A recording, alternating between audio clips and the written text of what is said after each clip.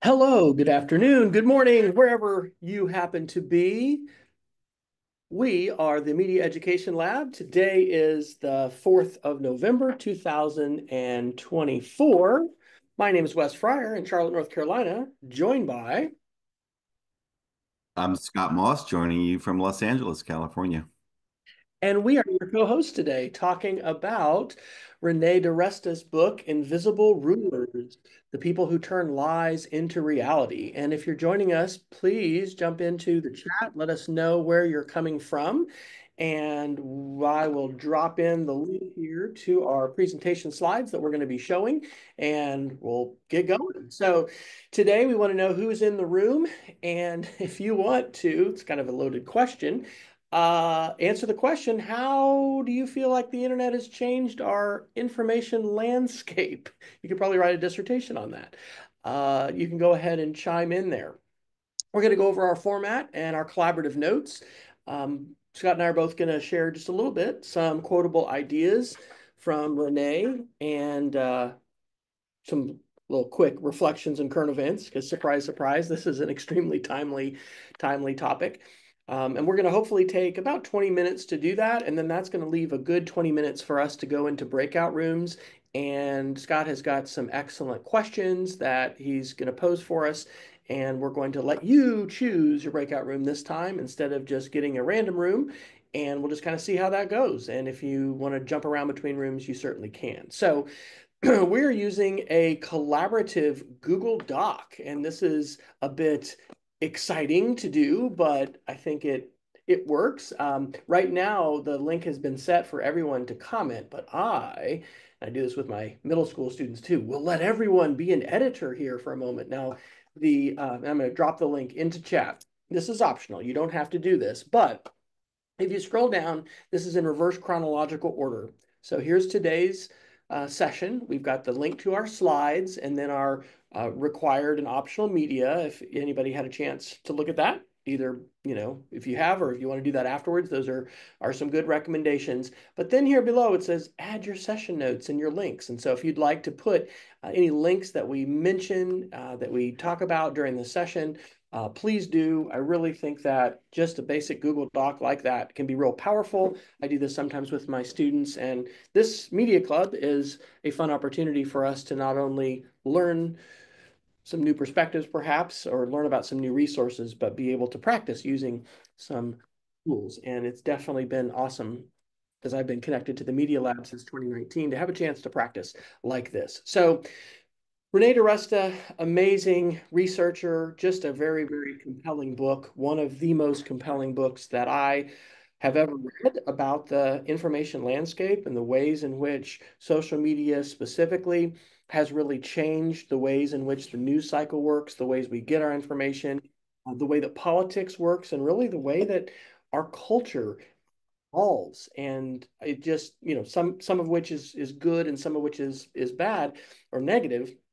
I would compare her book for me personally to Here Comes Everybody by Clay Shirky. I don't know if y'all are Clay Shirky fans, but Shirky wrote that book probably in the mid to late 2000s as Web 2.0 was kicking off and things were changing, and a very positive book, really talking about these very different dynamics. And so, what I thought I would do is kind of fun is actually use a couple of my Audible bookmarks. So, if you've read let us know in the chat. Have you read the book? Did you read it? Either in print or with Kindle or digital, or did you listen to it?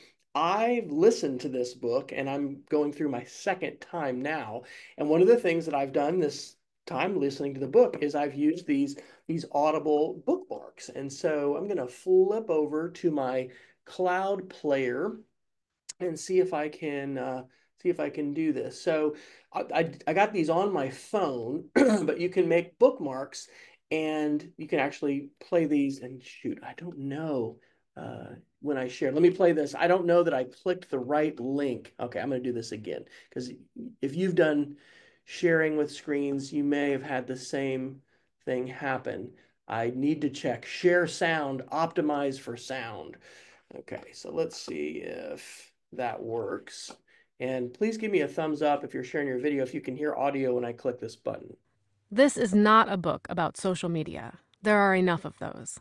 Rather, my focus is on a profound transformation in the dynamics of power and influence, which have fundamentally shifted, and on how we, the citizens, can come to grips with a force that is altering our politics, our society, and our very relationship to reality. So that is a hugely expansive statement, but that's one of the reasons I find this book to be so compelling. And I feel like we could do a year-long study on it, and maybe we should pick it up again and dive into some other specific examples. So that's one bookmark. I'm going to jump now to a bookmark where she talks a little bit about the power we have to wield. And this is one of the takeaways I have from this is I want, as a middle school teacher, to be talking with my students more about influencers, and I want to be encouraging and empowering other people to use the influence that we each have, whether we, have a YouTube channel or it takes all kinds of forms. Anyway, this is what DiResta says about influencers. Has been upended. Ordinary people can influence what their friends see, what their communities talk about, and what their country focuses on more easily than ever before. We are no longer the passive recipients of mass media messages. Instead, we all have the power to shape public opinion, to wield the tools that engender virality, to spread messages that reach and potentially influence millions. In So we could do more, but just such compelling analysis of, I think, really fundamental shifts in the ways that the information landscape works and the access that we can have to mainstream, to large groups, to mass media. So, Scott, I'll hand it off to you and just tell me when you're ready for the next slide. Oh, okay. Thank you, Wes. One of and these are not all Renee DiResta's quotes, but the first one is I'm pretty sure, and a lot of people on social media will say, if a certain platform does not allow, suppresses their speech, they say, it's a freedom of speech issue. But I love her expression, her slogan: freedom of speech does not equal freedom of reach. Meaning, yes, you can say what you want, but it doesn't mean that an algorithm has to augment it, perform it, or spread it more widely. Okay. And it's certainly up to the private companies to do that. But I like that because it's powerful when it rhymes. So hey, another a quote that I really liked in the book, which is actually a quote that DiResta quotes another author, and talks about mass movements on social media, but everywhere, but any mass movement. I think this quote was, it's in 1989, but I believe it actually originates from something earlier. Mass movements can arise and spread without belief in a God, but never without a belief in a devil, meaning, if they can demonize someone, that is something that really can bring groups together and help form a group. And this is happening online quite a lot, as we all know. And I want to quote from another Renee, our friend Renee Hobbs. When I was reading this book, there's a lot about propaganda, and I thought, hey, I know another good book about propaganda. Renee Hobbs is Mind Over Media. So I kind of went back and was looking through that. And I love this quote. I think it's right at the beginning of the book that propaganda is responsive to changes in culture, technology, and society. And these things, as I'm about to talk about a little more, all interact with each other and things are changing, but it's really kind of a loop, isn't it? Right? It used to be that we would, let's say, go on to, let's say, Facebook, and I want to join a group about woodworking or bicycling, but now the media is influencing us more. It's kind of shaping our decisions more than us just going to use it that way. Um, some of you may be familiar with this person, but it's certainly worth looking into. In DiResta's book, she talks a lot about Edward Bernays, who is known as the father of public relations. I believe he invented the term public relations. And the book title, Invisible Rulers, comes from a quote by Bernays. I won't read it to you, but I'll kind of summarize it here, where he says, those people who can manipulate the habits and opinions of the masses are the powerful ones, are kind of an invisible government or invisible rulers. And these are the people with the power. Okay. And now this is changing. Of course, it's not just this media elite with control of the technology. Now everyone can be, part of the media basically. But he has a lot of interesting thoughts to look at. So I won't really go through this, but this is just a preview of the topics we're going to have for our breakout rooms. We thought it might be good just to kind of pop it up there for a minute before we get to it, but once you get into your room, you'll talk about what you talk about. But just we're gonna have 5 different breakout rooms uh, after after this bit And we after do have Liz. a link to the slides. We dropped those in again, but this is slide 8. If you want to preview those, and feel free to move the slides as we go along, but we'll continue to share them here as well. All right. So DiResta talks about the Trinity. She kind of organizes a lot of the book about the Trinity of influencers, algorithms, and crowds, and how they, again, there was an overlap there, how they influence each other. So I'm going to go into a little detail about each of those. And I think the first one is crowds. So we know about the expression, the madness of crowds, how people act differently in a group of people than they would act individually. That whole, if you remember that old experiment about diffusion of responsibility, where we don't act the same. And that's true. And that's probably amplified online with people are more anonymous. It used to be, Katie, it used to be that if you wanted to recruit a group, you're forming a group, you would have to go do that yourself. But now the algorithms can do that.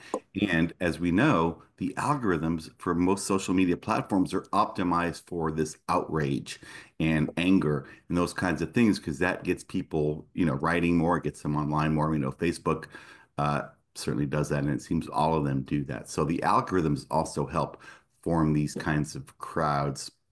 A quote from the book: the crowds require fuel to sustain their outrage or paranoia or mythology to sustain their bespoke reality. I really like that quote because it helps us understand kind of, how the crowds can be sustained over time.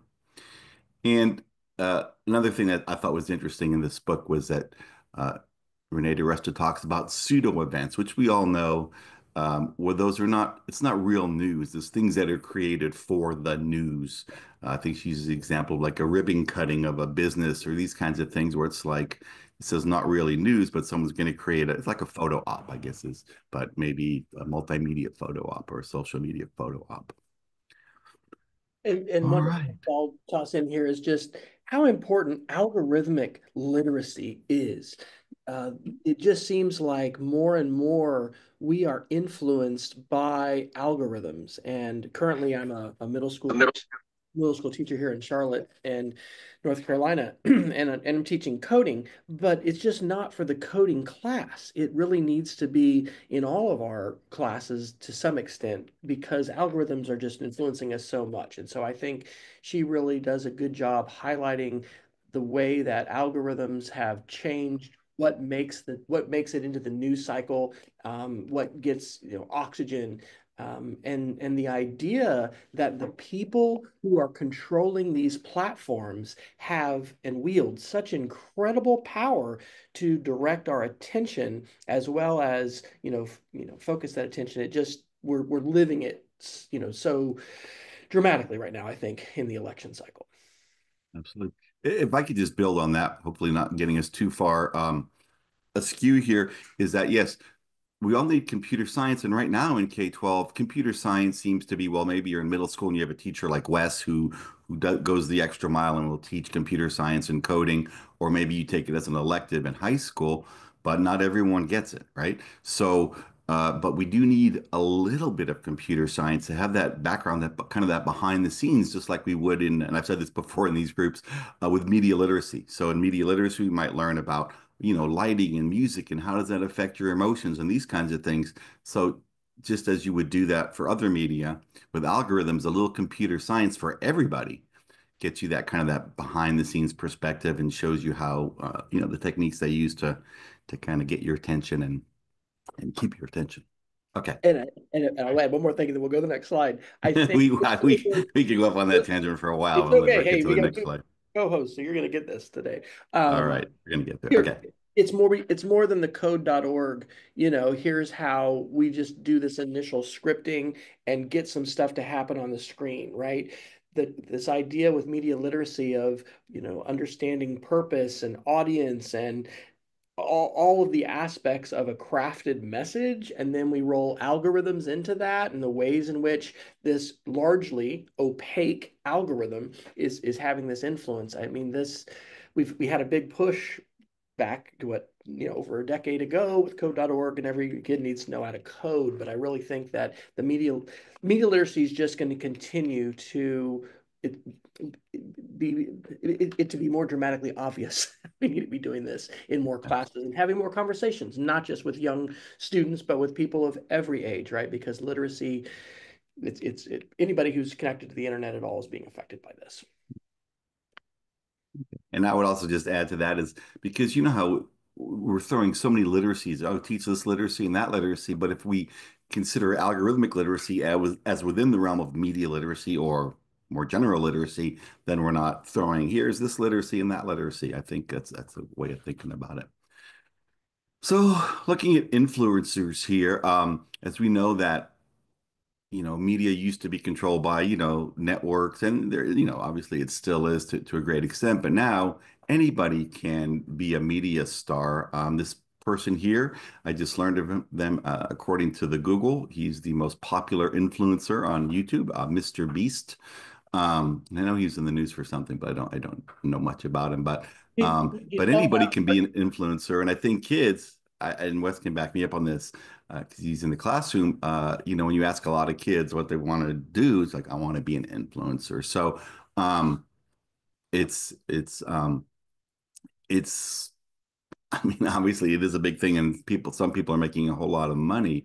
But one thing to think about is that when we think about influencers, yes, when we do, any kind of presentation like we're doing now, I'm thinking about my audience and how they're going to receive this. But influencers also have to think about the algorithms. They have to optimize the algorithms in addition to just appealing to the audience. So that's another skill that influencers have.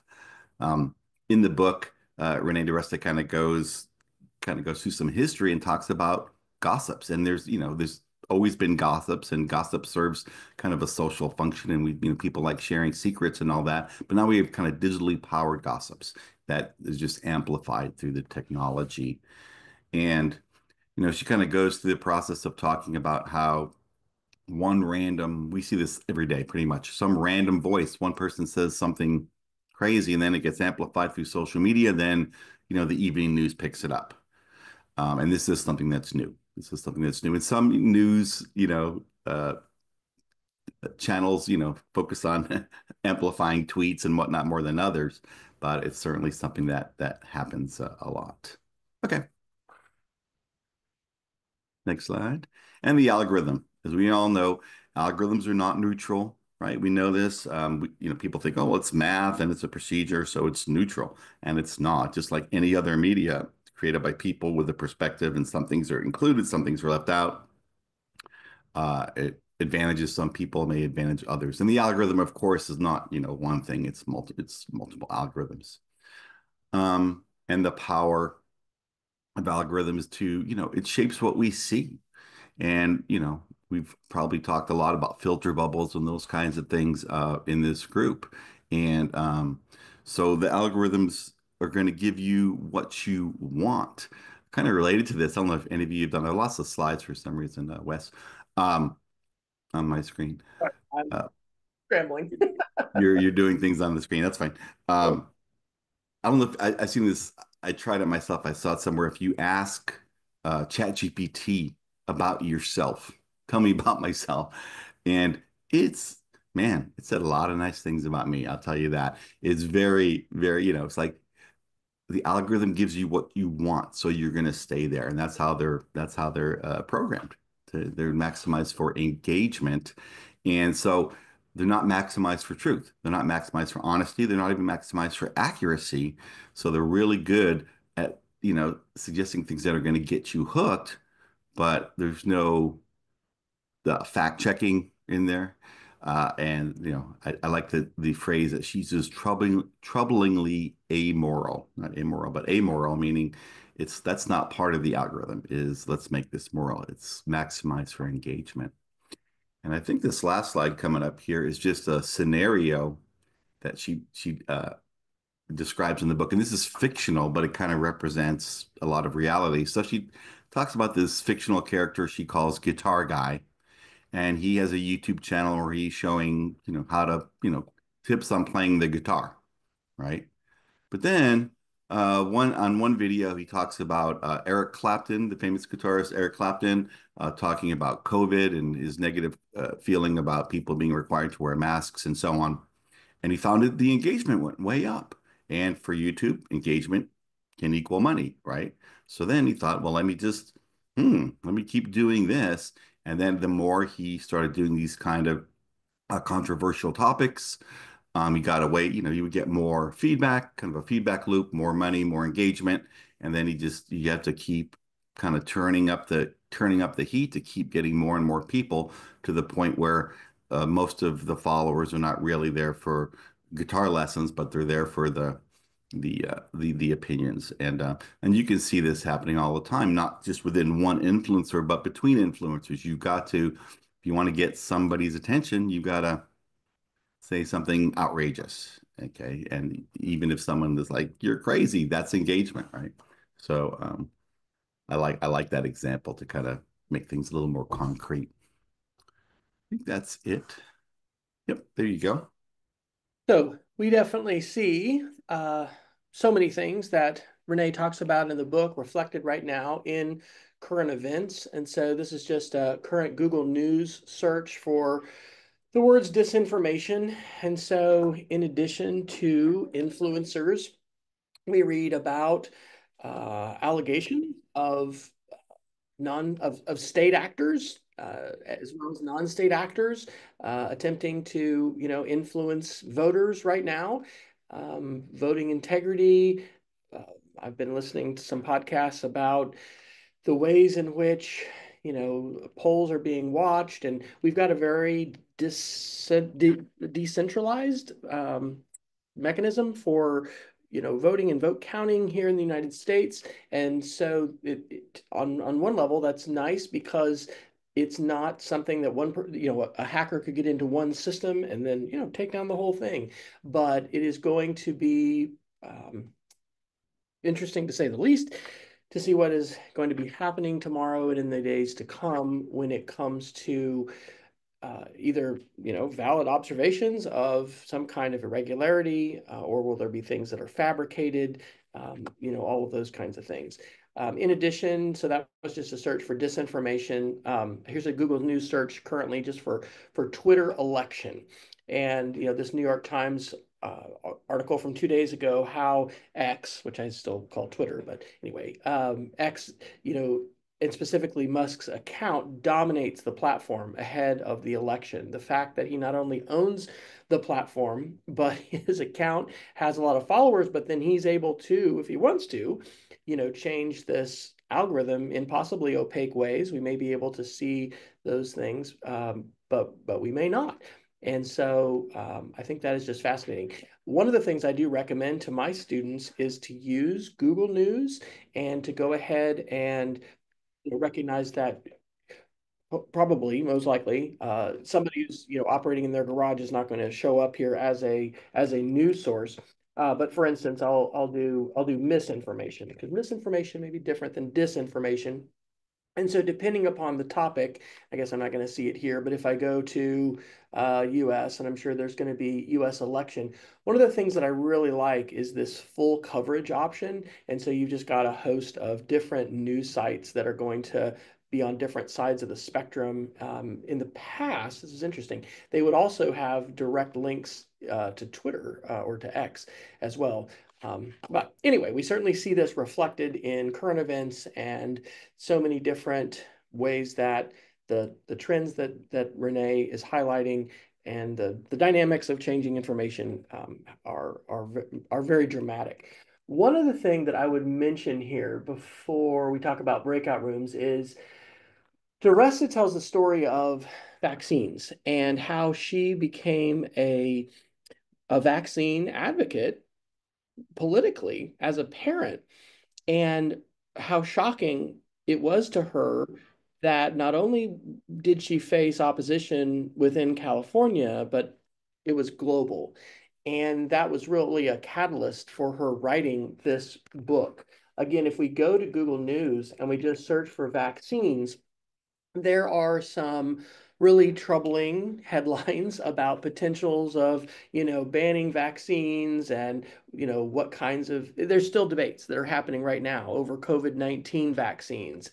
And I think one of the reasons why this is an excellent book for us to study and to talk about and to share is because it is so important to think about the role of government when it comes to information, the broadcast of information, the sharing of information. One of the things that is bantered around a lot today is, you know, be a free speech absolutist. And if you have read or even spent much time, looking into QAnon or happening to be on 4chan or reading about 4chan, we have had examples of what happens when we have a largely completely unmoderated and unregulated social media platform. And the dumpster fire and cesspool that that becomes is fairly shocking. And I think that as teachers, and Renee mentions the idea of a new civics and the kinds of things we need to talk about in civics education, and I see Barbara nodding her head, and there may be some others. We really need to grapple with these issues within our civics classrooms. And this is so hard because it's so polarizing, but we can't just talk about the three branches of government and how wonderful and perfect it was, all throughout our history. We have a lot of different influences happening now, and Renee's stories about vaccinations is a case in point. And these issues are not just in the past; they're with us today, with the elections and with things that we are continuing to see. So, thanks so much to Scott for chiming in and co-hosting this month with me. Scott has come up with some great topics for breakout rooms, and so you can read those on the screen. I will also copy and paste those into our chat. And what we want to encourage you to do, we've got about 25 of us still here in the Zoom, is join a room and have a conversation. And we don't have designated facilitators who are going to be in each room. Scott and I are going to kind of jump around. And so please, be courageous and be the first one to chime in and just, introduce yourselves. Where are you coming from? What's your professional role and your interest here in this topic?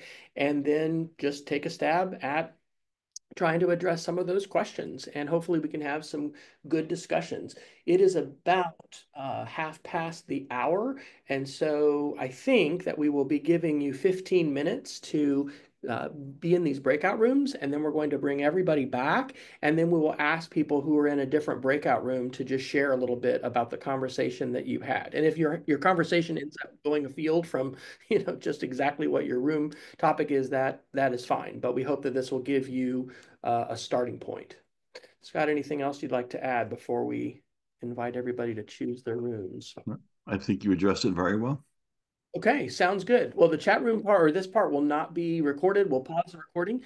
But Scott, if you can go ahead and click open the Oh, rooms. yeah.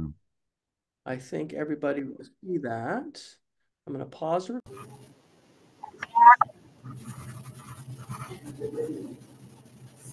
Well, that was nice.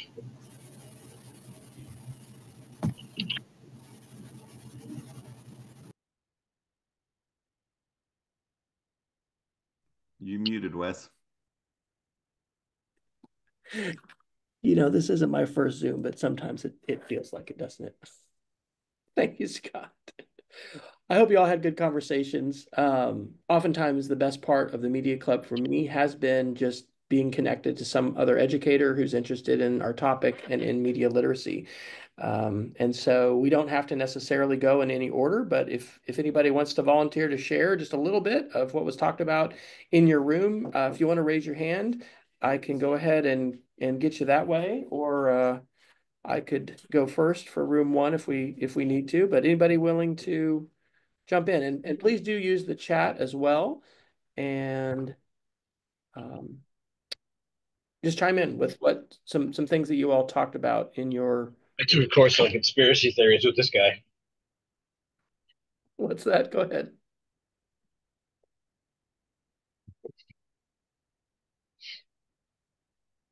Be brave. Be brave.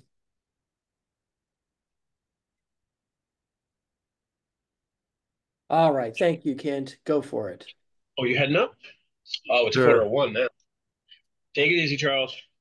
Okay, I think somebody might need to mute. Yeah, if you're not on, just Kent, go ahead. You got the floor. Yeah. Just in the interest of kicking things off, I was in a room with Shelley and Randall, and Randall was talking a little bit. I was just really intrigued by his work on building games, gamifying in education, and game that he's developing right now feeds kids, puts them in teams, and then each team sees different media about something.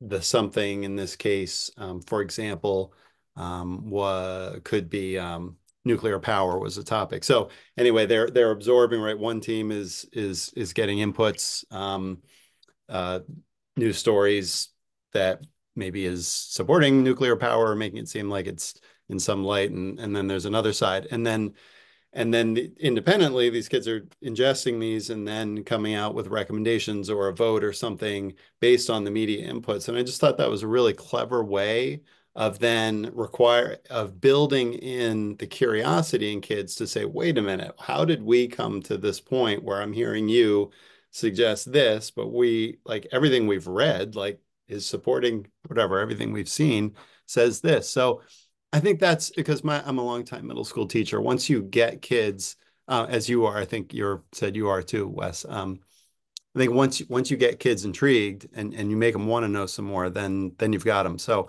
for more, see Randall. Absolutely. And if you've got any links, I connected with Randall at one of our other media clubs, and we've actually gotten together and talked some more because that gamified approach and being able to have kids into some kind of authentic challenge where they're getting different, kinds of information, they're having to do a breakout room or they're having to solve a challenge, do a scavenger hunt. That stuff is great. I was in room one with Crislin, and she works with a group out of Chicago called Free Spirit. Clallam County, Washington. Yep. Clallam is the only county in America to have voted for the person who won the presidency every election cycle since 1980. This is what we call a bellwether county. We came to Clallam a year ago to talk. Look at that. See, I'm the host. Did anybody else have this happen during COVID? When you're the host of the call, you can click mute on anybody, and that just makes you feel so powerful. Okay. Anyway, so we were talking about student created media, the need to engage with with influencers and the ways in which students get their information now, and the challenge that we have with helping kids care and connect to the what are issues that matter that they can have a voice in, and then how do those things get either brought into the curriculum or into after school. We do have some broadcast media, but it's more producing films for a film festival. But I've been interested for years in student created media, and it's so hard with the polarization now to bring in some of these kinds of issues, but it's so important to help raise awareness about the ways, like DiResta talks about, that influencers are shaped by the algorithms and by the the rules in which the content gets amplified, and the roles that we can play as influencers. All right, somebody else grab the mic. You can raise your hand or just unmute your mic. Be bold.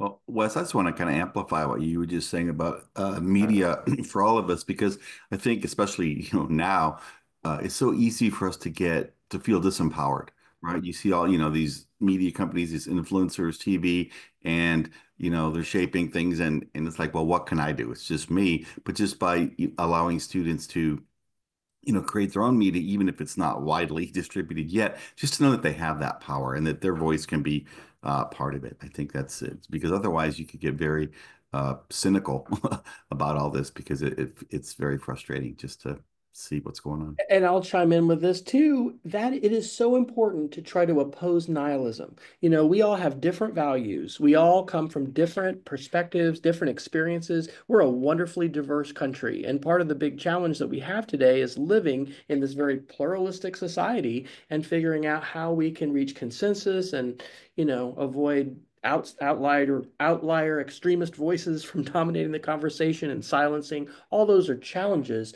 But I think the idea of trying to help students be able to share their voice, recognize the power that they have, and that hope is important, and that nihilism or just like hopelessness, like literally that's a goal of Russian disinformation folks, whether they're writing bots or whatever. Like there are folks who would really like us to lose hope in our electoral system and in our whole structure of society and culture here in the West. And so I think that having hope for how positive change can happen, and to a point that Crislin talked about, like these kids are the next generation, right? These are the students that are going to, they are leaders now, but they are going to be our leaders tomorrow. So it's super important to equip them with skills, but I think also with hope that probably can't be undervalued. Who else? And Wes, if we don't do this in an educational setting, we're just leaving it to the nowhere to do it. It's so critical that this is now included in education. Standardized tests, okay. I mean, they really occupy too much of a place, but we need to get people to think, and students, where else but in education? And they, of course, can then take it home to their parents, and to other people and share the information. But 100%. this is what we need. Well, and student created media can play a role. I heard a story years ago about Iran, and they had a small budget and they wanted to do some kind of a campaign that was a public education campaign. I think it was related to health. But evidently, they adopted the idea of having a student media festival and having students create media because they felt confident that at least people within the circle of those students might watch those videos, watch that media. It's just talking about these issues that DiResta talks about. Like, I don't feel like I can teach this to my middle schoolers straight up. It's just so polarizing. So I don't know if you all have any thoughts about that? We've got I have my class actually starts here at the top of the hour in about 6 minutes, so we just got a few more. But let's have a couple of folks chime in. Be bold, share with us. You don't have to share your thoughts. You can share somebody else's thoughts that were in your room, but I'm curious what other folks have talked about. This is David. I'll talk about someone else. I just one idea I really liked from Chuck was he has his students create memes in order to. This was the room for modern propaganda tactics, and the punchline was that usually by the end of it, when they're finished creating these memes designed to fool and mislead people, they feel pretty terrible. That's memes can be dangerous, but it's so important to get into advertising, how are visuals and text used. And I've wanted to do a meme unit for a long time. So do you know what age he's working with? No, and I'm afraid it looks like you might have left the meetings. I don't. I have I've been involved with Chuck in other media education lab stuff, and I think he's at the college level. Okay, good. Anybody else want to chime in with something that was shared or? I want to chime in something really quickly, a little plug. So I mentioned earlier that I kind of revisited Renee Hobbs's Mind Over Media book, and there's a companion website that has lessons and ideas. It's focused on propaganda, but it really kind of aligns with a lot of what we've been talking about. So I put that link in the chat for the companion website for her book, Mind Over Media. Also made me think of, man, that book is so good and the materials are so good, but it's like it's a couple years old, and it's just interesting how it's kind of psychological trait that we just move on. Oh, that's old, but it still holds up really well. So put that little plug in there.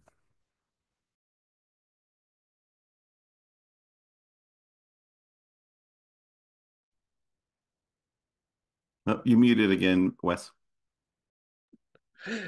You're such a great co-host, Scott. I need to remember my mute button. Thank you. We hope everyone has enjoyed this month's gathering. We will be here again on December 2nd. Again, that's the first Monday of the month, same time, noon Eastern, whatever that is in your area. This will be conspiracy theories in the 2024 US election. We are probably going to do a January session about chatbots. There's been some unfortunate headlines recently about a high school student who took their own life and the role that a chatbot played in that, and it really is a wild west. But in terms of topics, we'd love to hear from you. So if you want to reach out to me, you can do that. Reach out to Scott. Let us know. I'll change the collaborative doc we've been using to commenting, but that'll still allow you to put some information in there. So if you've got a thought, something you'd like for us to talk about, the Media Lab is a wonderful tribe. It is a great community. There are folks from all different levels that gather. It's an eclectic group. But there's a lot of strength in that diversity, and there's just a lot of power in being a part of a community that really cares and is very passionate about media literacy and the ways in which we bring media literacy skills to whatever our students, whoever our students are, whatever our audience and our area is. So thanks to everybody for participating. We'll hope to see you again next time, and hope you have a very safe election day tomorrow, and continue the important work that you continue to do. Take care.